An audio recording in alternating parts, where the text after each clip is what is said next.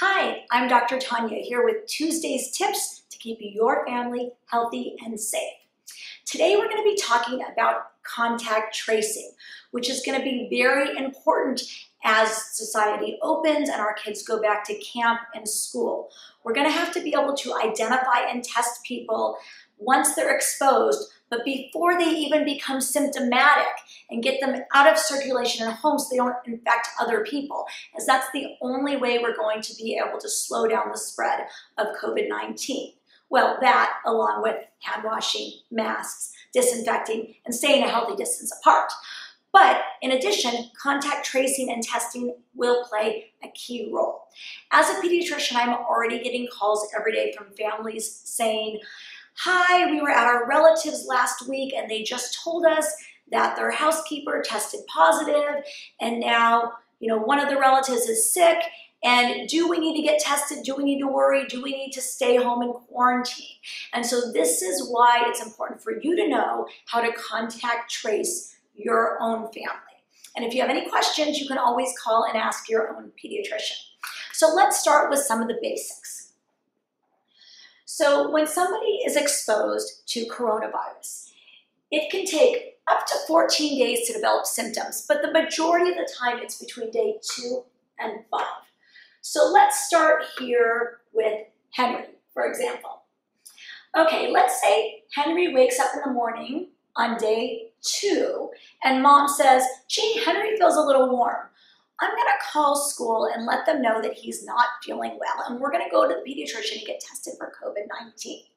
So the school then needs to be able to look at all the close contacts that Henry was in the last 2 days. So that will be any children that have been near Henry within 6 feet for over 15 minutes. So that could be anyone that he played with on recess, it could be whoever he ate lunch with, or it could be the people who sat really close to him in the classroom. And they're going to need to get notified and say, there's a potential chance that your child may have been in contact with someone who may have COVID-19. We need you to stay home and we will let you know as soon as possible if they have truly been exposed. So Henry goes to the pediatrician's office on day 2, gets tested, and it comes back positive on day 3. So now the school knows for sure, yes, Henry does have COVID-19, and it's a good thing they notified all of those friends, because if they hadn't have notified them, this is what happens. Henry can transmit it to 2 friends. It's really 2 or 3, but for the simplification here, we're going to go with 2. Each one of those friends can then transmit it to 2 or 3 more friends, and on and on and on. And that's why it's really important to be able to contact trace and stop the spread. So all of those kids, let's say it was 4 friends that he was in contact with at school in the past 2 days. You always go back 2 days from the start of symptoms. So now those 4 friends need to quarantine at home. We quarantine people who are healthy. We isolate people who are sick. Henry is now isolating at home. So the people quarantining at home will need to stay home for 14 days, or they can take some tests and potentially get back to school sooner. And this may depend on your school's rules, but what I'm recommending is on day 1 that you find out your children might be exposed, you go and get tested. If they are positive, then you know starting that day, you have to quarantine at home for 14 days. If they are negative, they still need to quarantine at home. But if they also test negative on day 7, there's a really good chance that they do not have COVID-19, because the PCR nasopharyngeal swab is pretty good at detecting virus in your nose 2 to 3 days before you become symptomatic. So right now, based on the data we have, I'm going to say that a child can return to school if they have a negative nasopharyngeal swab on day 7 and they do not have any symptoms. So that can actually get them back to school on day 8, and they will not have to miss more than a week of school. And same for adults, more than a week of work. If you have testing, if you can't get a test, then you're home for 14 days for sure.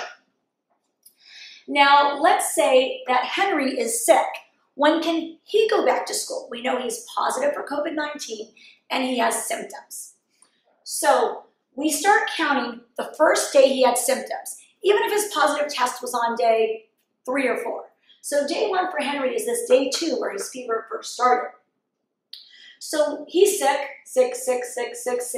and luckily he doesn't get too sick. He's just been home, he doesn't have to go to the hospital. And the fever goes away on day 9, which was when he first was infected, but really that's day 7 from when he's been identified and home. As long as you are 3 days without fever and 10 days from when you first got sick, so that puts him here all the way at day 12, he can return to school. So you're not always out of school for 2 weeks. It's going to depend on your symptoms, how sick you are, how long they last, and if you can have adequate testing, because you can really get back to school within 10 days if you have a mild illness, and after 1 week if you have no symptoms and a negative test, if that makes sense. Now, I understand that not everybody is going to have adequate testing, and in many cases, kids are going to need to stay home for 14 days. The other thing that can complicate this is, let's say someone else in your house gets sick as well.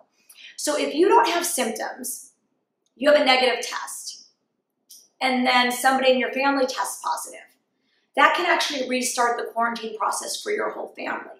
And that means that you may need more tests and more time at home. I know it gets really tricky, and this is why staying in close contact with your school, with your child's pediatrician, and with all of your friends and families and neighbors and anyone that you're in contact with is really important.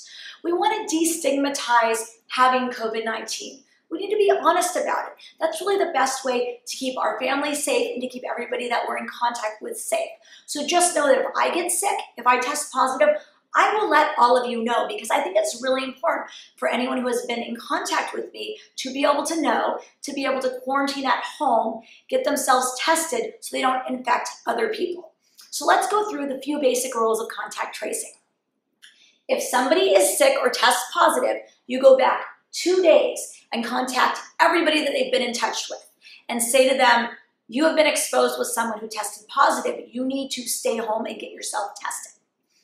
If those people test negative, it's good, but they still need to stay home for another 7 days. They can test again on day 7, and if still negative, no symptoms, no one in their house has symptoms, they can then go back to school or activities.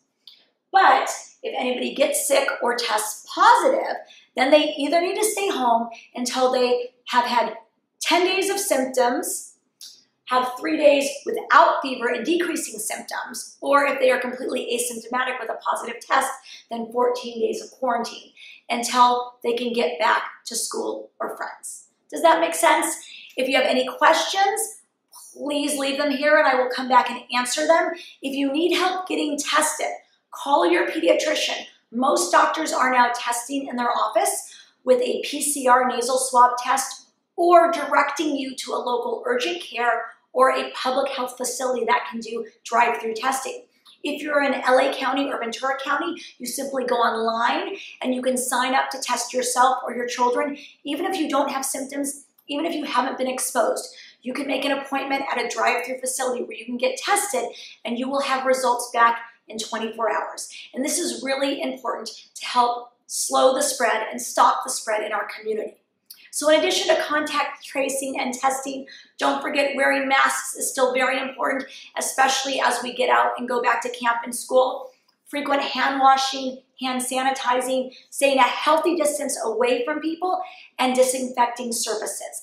And all of this together will help get us back to our new normal life of COVID-19. I don't think it's ever going to be normal, but I do want kids to get back into school this fall. I do want parents to be able to go back to work.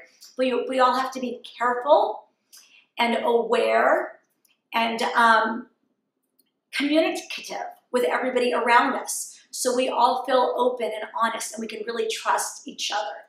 And that's the only way we're going to be able to get back to our new normal life. So I hope that helps explain a little bit about testing and contact tracing and quarantining and isolating.